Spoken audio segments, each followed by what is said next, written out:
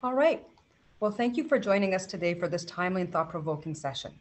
My name is Noëlla De Maina, head of the Political, Economic, and Public Affairs section at the Consulate General of Canada in Dallas. Today's session will consist of an armchair discussion between our two special guests, Jonathan Scott and Minister Steven Guilbeault.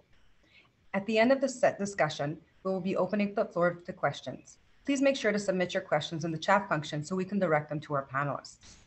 So before I turn over the floor to Jonathan, who will lead today's discussion, I'd like to formally introduce our guests. Our first panelist, Jonathan Scott, completed a 3-year deep dive into the war being waged against renewable energy by fossil fuel utilities. His film, Jonathan Scott's Power Trip, is a story of corruption and manipulation. And if it sounds like something right out of a Hollywood script, you're right, because it is baffling to Jonathan to learn how people's rights are being taken away from them, right under their nose. The film begs the question, should you be in control of how you power your life? Jonathan's hope is that people who watch the film will feel inspired in some way and join the conversation about energy access. If you haven't already watched this film, I highly recommend it. Please make sure to check out our exhibitor page for the trailer and viewing link. You'll really love it. Our second panelist is Minister of Canadian Heritage, the Honourable Steven Guilbeault. Steven Guilbeault serves as Canada's Minister of Canadian Heritage since 2019. And for those who are not aware, this is the equivalent of Secretary of Heritage in the United States. Minister Guilbeault has been a prominent advocate in the fight against climate change for many years. In 1993, he co-founded Équiterre, the largest environmental organization in Quebec. He also worked for Greenpeace, Cycle Capital Management, a Canadian fund dedicated to the development of clean technologies, Deloitte and Touche, as well as Cop.com, a consulting firm specializing in green and social economy. As an activist and strategic advisor of dozens of governments and businesses in Canada and abroad, Minister Guilbeault is a doer who works to make a difference by building bridges and relationships. In his first year as Minister of Canadian Heritage, he was a prominent advocate for the arts and cultural sectors, which were hardly hit by the pandemic. He is also active in regulating the web giants to ensure greater equity with creators and media organizations and ensuring a safer online environment for all. He is also an avid sportsman, I must add, and cycles his bike 12 months of the year for the last 30 years, which, as a Canadian myself can attest, takes courage and stamina during the cold winter months. And most importantly, Minister Guilbeault is a father of 4 and stepfather of 2. Please join me in welcoming Jonathan Scott and Minister Steven Guilbeault. Thank you for having us. Thank you. Very exciting. I'd like to point out, not only am I glad that I didn't follow your introduction, Minister Guilbeault, because that's, you have a very impressive career. I hope to scratch even a fraction of that in my advocacy. But also, I'm impressed with the cycling, because I have never, I don't know if I even have the stamina to be able to cycle the distances and the frequency that you do. But anyway, pleasure to have this conversation with you. Thank you. I wonder if you could jump in and even explain a little bit for anyone who may not know, as the Minister of Canadian Heritage, what is Canadian Heritage? What do you cover? It's a very interesting ministry in a Canadian context. So basically, and for most people, I'm the minister responsible for arts and culture in the country. So we support artists directly in terms of creation, live performances, but we also support artistic organizations through various programs, either in the dance, theater, audiovisual production, broadcasting. So it's a very wide mandate. I'm also the minister responsible for sports, not professional sports, but minor hockey leagues, soccer, basketball, and we also support our Olympic athletes representing Canada abroad. I'm the minister responsible for, since 2019, we have a new law in Canada. It's called the Indigenous Languages Act. So we're now working hard with our Indigenous partners to revitalize, maintain, and support Indigenous languages. Funding has increased tenfold since we arrived to support Indigenous languages. And finally, I'm the minister responsible for the implementation of international human rights treaties in Canada. So it's a pretty fulsome fulsome Could they job. pack anything more onto your plate?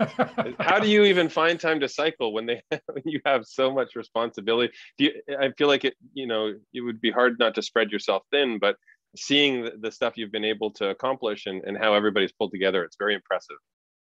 Oh, thanks. I cycle largely to move around. I like to go for bike rides, but that one of my main use of a bicycle is really to just move around town. Yeah, well, that's good. Staying healthy and also accomplishing more than most people do in a lifetime. So you've been. I was actually, looking into some of the work that you had done before being minister, and you definitely talk the talk and walk the walk and cycle the cycle. I don't know if that's even a thing, but you it's nice to see somebody who has long before being a public figure in politics, that you actually have been committed to something like this and making sure that you're looking out for people and innovating and finding ways to support industry. So huge benefit.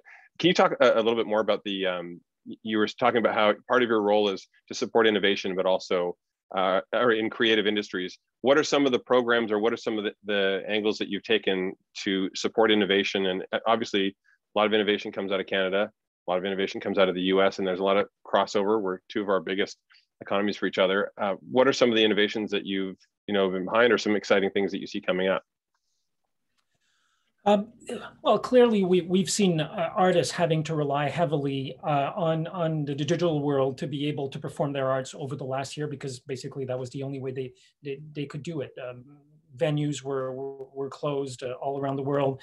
Artists or organizations that export their work abroad couldn't do it anymore. So we've recently announced a new program we had some programs to help artists who wanted to do more things online, to be able to do that, but we really beefed it up because it was becoming so important for them to do it. And we've seen really interesting new platforms come online, so that there is, it's less of this Zoom context where artists are performing, but something that looks and feel closer to live performance. We've seen a number of initiatives around that. Certainly, I mean, since many artists can't perform right now, some do online, but some just can't. We've invested. I mean, every artist, well, every Canadian who's lost their job because of COVID-19 or who couldn't work for health reason has been supported by the Canadian government at the rate of $2,000 per month since April of last year. And that support is ongoing until we've really emerged from COVID-19. So we're funding creation. We figured, well, if they can't perform, let's give them money to create stuff that will be on our screens, in theaters in next year or the year after that. We've innovated in ways. I mean, certainly from a government, it's not an innovation per se, but for a government to do that, the Canadian government is now in the business of ensuring production sets in Canada, because for TV, movies, because of COVID, production companies couldn't get insurance in case of cancellation or because of COVID-19. So the idea was brought to us, well, the government could do that. And it wasn't obvious when I started having conversation with some of my colleagues that the federal government should get involved into the business of insurance. But it took a few months, but we're doing it. So we announced first tranche of support for the industry. That money was gone in a matter of 3, maybe 4 months, putting 30,000 people back to work, more than 100 productions. So we've doubled the amount, and we've extended it. So it's not technological innovation, but certainly for a government, we can talk about social innovation for sure. Yeah. Well, and I think it's still important, and myself. So we not only do we have our shows, that we do for our renovations, Property Brothers, but we also produce a lot of other talent and a lot of other shows and a lot of other genres. And you're right, it's been very difficult in both the U.S. and Canada to figure out how can we safely get people, back to work. Everything, the new protocols, everything seems to be working, but it has been nice to see the Canadian government has been very supportive of making sure that everything's being done right, and that for those folks who cannot get back to work right now, being supported. But on the technology side, it is exciting because I think we'll come out of COVID in a much better place, not just in entertainment and some of the new innovations that we've seen that connect artists with their audience. It's pretty brilliant. We see a lot of really great stuff. And a lot of that will live on beyond COVID, because now, an artist maybe could only reach, a certain number of people in a brick and mortar auditorium, now could have an audience and feel more engaged without the costs involved in touring and everything else. But also on the consumer side, we see it, with our products and a lot of companies who have, products to get out to the consumer. They say that there's been a spike that, after COVID, there's probably going to be 50% more people who remain online and are able to buy online. And a lot of companies who have now innovated so that their products in store are available online. I think it's helped us understand the value of technology.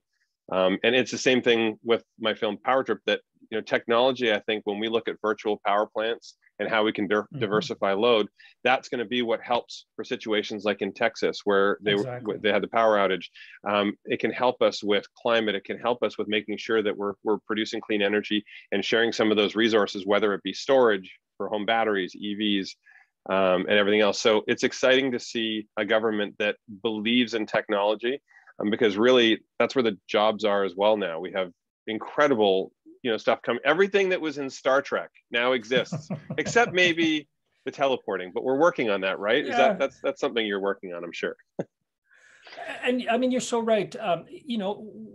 What if every second house in Texas had its own sets of solar panels on top and a little battery in the house to power maybe not everything, but certainly some of the appliances that we need? The crisis would have been fundamentally different, and that's certainly where the world is heading. I mean, in a way, as a younger environmental activist, I think that we, like you in your documentary, feared that the lobbies would be able, and we're certainly trying to kill the innovations that has brought us, very, very cheap and reliable solar power and wind power and more battery storage. But so I'm glad that they didn't win, that they didn't. I think the lobbies failed, and we are seeing now that those industries thriving around the world, creating thousands and thousands of jobs, and that's what we need to do more of. That certainly as a government here in Canada, we have interesting programs. We have an ambitious climate plan. We have one of the most ambitious carbon pricing system, and by 2030, it's going to be one of the 2 or 3 most ambitious carbon pricing systems in the world. But we can do better. We can do more. Yeah, and I think that's the big thing for me. I want people to understand is misinformation is one of the most dangerous things out there, and it doesn't matter if that's in politics or if it's in industry. And the challenge is when it comes to renewable energy, when it comes to climate, the money put behind misinformation campaigns is I'm not surprised when people are confused and they'll vote one way or another on something, not fully understanding. There are a lot of nonprofits that are created, and that's what I discovered, which really sort of blew my lid when I found out what was really going on in energy. There are these nonprofits that are created, with names like, People for Solar or Committed Citizens to Renewable Energy. And right, they're to actually energy choices, or yes. Exactly. And they're created by, generally like fossil fuel funded agencies who are trying to undermine the information that's out there. I don't, I'm not one of those people who, thinks, all right, that's it. We got to flip a switch. It's all renewable energy right now, period. It's literally impossible. Our economy would collapse. We'd be back in the dark ages. It's not going to happen. But what is the transition to go there to make sure that, for me, I want to know 2 things. What's good for the environment? What's good for people? Creating jobs is good for people. Making sure that, our grandkids have clean air and clean water to breathe, clean air to breathe and clean water to drink. Making sure that, we're moving toward technologies that will be the future, not dumping money and subsidies into old technologies. I mean, you look at the grid, our grid is 100 years old here, more than 100 Yep. years old, and nothing's ever changed. And that's why we're seeing in a storm, you can have an entire city knocked out of power because a tree fell or a lightning struck a substation or something. So there are better ways. And some of that will happen in the corporate world with companies getting behind. We see billions being invested in renewable energy now because nobody can deny that it's good for business. Exactly. But it also takes governments that are going to get in and say, all right, enough BS. There's some political posturing and whatnot, but we do understand that this is good for people. And that is the role of government, I think, is to, make sure that you're taking care of, having a strong economy and also making sure that you're looking out for people.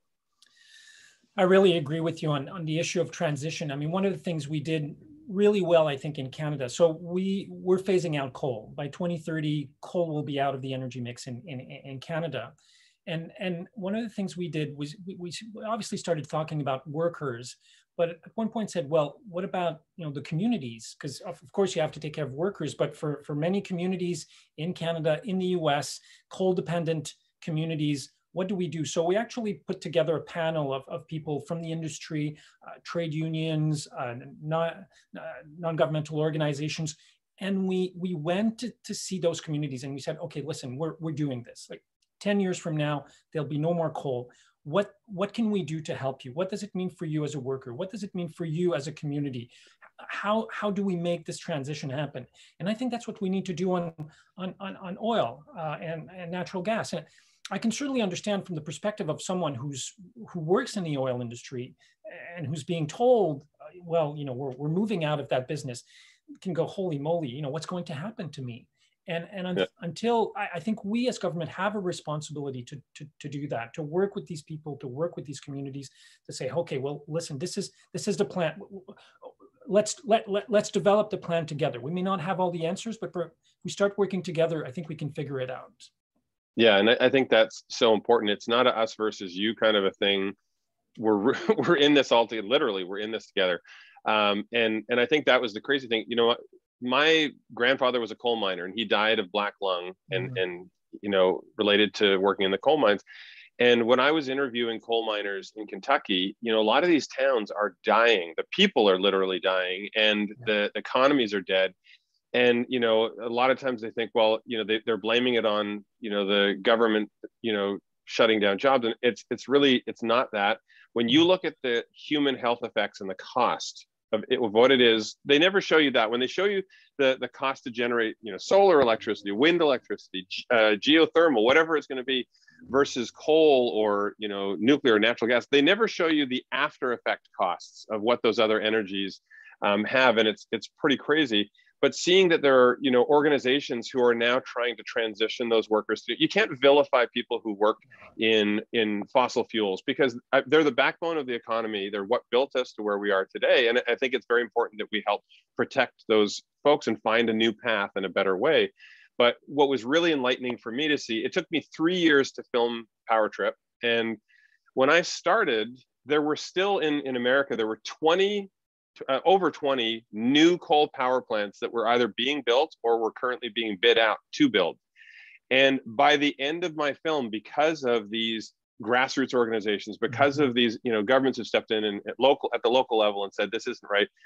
By the end of my film, all 20 plus of those projects were abandoned, shut down, canceled, because everybody knows that not only is it more expensive to generate a coal power plant and to generate coal power, but it's also, you have all these health effects and the environmental effects, and it's just not worth it. So what's a better path? And I think now the general consensus, at least I saw, it didn't matter what side of the political aisle someone was on. Everybody believed that clean energy, renewable energy was a good thing. We want to find a way to make sure that it's simple and it's cost effective everywhere, because really the cost is different province to province, state to state. Yeah. There's got to be a way to simplify. I know I could talk your ear off and ask a million questions, and Noëlla, jump in when I need to shut up. But I did want to find out from you, because it is a very challenging thing when you're intersecting, energy and the economy and the environment. What would you say is like the number one thing right now that is either really promising or really scary that we need to watch out for? What's something that you do to sort of tackle that intersection? For me, as someone who started working on climate change in the early 90s, it's amazing to see the level of engagement we're seeing, the level of awareness. I mean, certainly so refreshing with the Biden administration. There was a recent meeting between a number of the President Biden and his different secretaries. The vice president was there, and the Canadian government, the prime minister, a number of ministers, and everybody was talking about climate change. Our minister of transportation was talking about climate change. Your secretary of transportation was talking about climate change. The vice president was talking about climate change. The prime minister, and we're seeing this happening all around the world. So it's no longer a question of, do we need to do something about it? It's a matter of, okay, let's roll up our sleeves and we can do this. We can get the job done. Yeah. We can work together, people, business, government. Let's get this done. Climate doesn't have to be a dirty word. That's the big thing for me. I'm like, it should be exciting that people are doing something that's going to perpetuate a strong economy and perpetuate a clean environment. So it's exciting that I always say solar is sexy. I love it. Let's find out other innovations like that. I think the next major revelation, the next major revolution is going to be storage. When we kind of crack that storage nut and figure out what the next iteration, that's going to be pretty incredible. Noëlla, you have questions? All right, I'm jumping in. I'm cutting you off, even though it's such a great conversation. I think we could listen for hours, but thank you for that. So we're going to put you guys in the hot seat. We also rehearsed a song. We have a song that we wanted to do for everybody. And a dance. Yeah, exactly. You're really good at dancing. So we'll put you in the hot seat for about 10 minutes. We were starting to get some questions, but I'll start you off with one question. So I'll start off with Jonathan. I loved your movie. I think it was really great. And you mentioned that it started off as an environmental issue, and then you noticed it was a social issue, and then a people's issue, right? A personal issue. So again, explain to us a little bit, as a property brother, again, what inspired you to get on this journey for energy, and what really motivated you to dig into this? So I grew up on a ranch, and my parents taught us, that we needed to be stewards of the environment, always make sure we're cognizant, taking care of the animals and our property and everything. And so that was just sort of ingrained in me growing up on the edge of the forestry, just outside of Vancouver. And then eventually when I moved to Calgary, I attended University of Calgary. And I remember my first home that I bought, I opted to power it with wind. And that was, something that was important. I was paying a little bit more, and it was fairly new to use wind power, but that carried with me, fast forward, 11 years, I moved to Las Vegas, and I was, doing our show, and I was putting solar on my home in Vegas. Now, at that time, I didn't know a lot about photovoltaic cells and the technology behind it, but it felt like the right thing to do. And I was met with so much frustration from the utility, delays, caps on what I could do. They had all these weird rules to limit how much energy I could produce on my own. And I'm the guy, I was a debater in college. If something just smells weird or it doesn't look right, I will go to the nth degree to figure out why. So I hired a researcher, and I dug in, and I realized that there were these active efforts to kill, rooftop solar and net metering and whatnot, which is happening again in California right now. And that's when I dug in and I wrote the film. And I thought it was going to be a film that was just going to bust all these myths about what's happening in renewable energy. And as I traveled around the country and I interviewed hundreds of people from every walk of life, I realized it was a human story. We're all affected exactly the same by this. Other people are trying to tell us that it's a partisan issue or that it's, a city versus country. It's not. It literally affects us all the same. And that's the message that it ended up being with the film, to show people what they can do. Great. And we have no time left. Sorry about that. No, it's fantastic. And I think you really encapsulated well when you said, like, we may not have the answers, but we're all in it together. And I think that's really, really clear. And I think your film really does a great job of really getting the gamut, right? And getting different views across the country. And I think that's really great.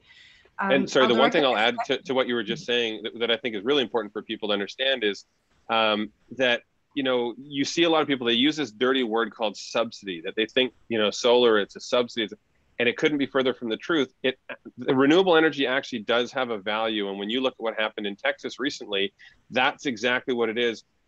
And just because, the wind facilities that were there that were not built for cold weather, there are actually wind towers that are built for cold weather. Canada knows. And, exactly. But that sort of diversification in energy it's something we can plan toward, and it can actually be the solution that prevents that from happening, as opposed to people thinking that it's something that's, a dirty subsidy and it's taking away from, everybody else's use in the grid. There's a wind park 25 kilometers south of here that operates 12 months a year under -30, -35, sometimes -40 degrees Celsius condition. Now, I don't know can never do the calculation to Fahrenheit, but it's cold. -40 is cold. It gets really cold. Yeah, well, Fahrenheit and Celsius meet at -44 or 42, something like that. So yeah, it's very cold. Thanks for that. So maybe the next question, I'll direct it to Minister Guilbeault. Again, you have over 30 years again in environment and climate action, and really it really seems that it's something from the heart. So again, we always say we have one planet, there's no planet B. It looks a little bit grim, like Jonathan mentioned earlier, when you start off the movie, it looks very grim, but he ends at a positive note. What's your hope for the future? And what do you think we're really on a good footing right now in terms of Canada and US discussions, in terms of climate change and the US rejoining the Paris Climate Agreement? Exactly. How do you see this shaping out, and what are your hopes for the future? I'm rather optimistic about the future. I think we will be able to solve this. As Jonathan said, it's not about politics, or at least it shouldn't be. And in most places in the world, it's not. It seems that North America, only right-wing parties in North America haven't caught up to the fact that it's not about politics, unfortunately on both sides of the border. But you go in many different countries, you have parties to the right that are advocating for climate action with their own different political lens, but there's no debate about whether or not we should be acting. So that gives me great hope. I mean, when I look at where we started 30 years ago and when we are now in terms of climate action, things are really starting to pick up. I mean, we've been talking about renewable energy, storage. We could be talking about electrification of transportation. More and more countries are adopting laws to phase out the internal combustion engine. In the case of Norway, it's going to happen in 2025. For other countries, it's going to be 2030, 2035. But I'm convinced that 10 years from now, no one will be buying an internal combustion engine anymore. We will have moved to a fully electric and more autonomous transportation system. We're investing massively here on public transit as well as active transportation. If we want people to use their bikes to walk more, well, they need to have good infrastructures to do that in our cities across North America. And that's certainly, it's not high tech, it's actually really low tech, but it's super important. So I am very hopeful. At the same time, we have to be extremely honest with each other. Like we've entered the era of climate change. What we've seen in Texas, a number of the things that we've seen in terms of hurricanes in the Gulf of Mexico, forest fires in Canada, heat waves, we're in it. So we have to we have to get ready for that. We have to adapt and to prepare ourselves for these things that we thought could only happen, every 100 years are starting to happen every 20 years, every 10 years. So we have to work really hard to phase out fossil fuels, and this is happening. But at the same time, we have to get ready, because we are being hit by climate change, and climate change will be upon us for a while. But if we work hard and if we do what we have to do well, then our kids and grandkids will inherit a planet that'll be more healthier than the one Jonathan and I inherited from our parents. So we have this. It's both a really cool opportunity and a responsibility at the same time. And I think the whole world is looking to, the US and Canada to be leaders and to showcase, that, it's not just coming from the top down, it's everybody supporting what is good for industry, what is good for the environment. And that I agree with you. It's the exciting thing is to know that now we're kind of beyond that myth where for the longest time it was like, this is bad for business. It's not bad for business. We know that now. So let's find a way to make sure that, it can catch on and we can support this new innovation.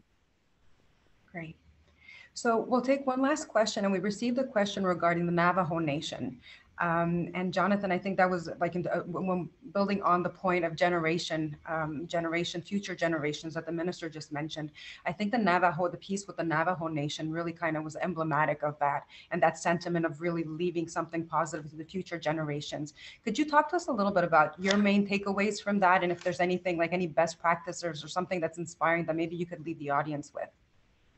Yeah, and I think it's shocking to a lot of people to realize that within our own borders, there are thousands and thousands of homes that do not have access to electricity, that do not have access to clean water.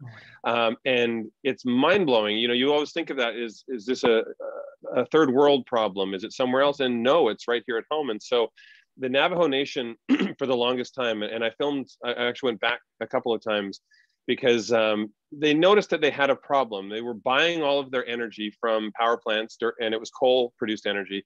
And all of that money was leaving the nation and going elsewhere. And they also it was not good for the environment, and they knew that. And it's very important to the Navajo people to make sure that they're stewards of the land. And so they decided in a very bold move that they were going to get in the generation business. They were going to generate their own. They built Kayenta 1, which was a massive solar field, and they hired their own people. They run it themselves.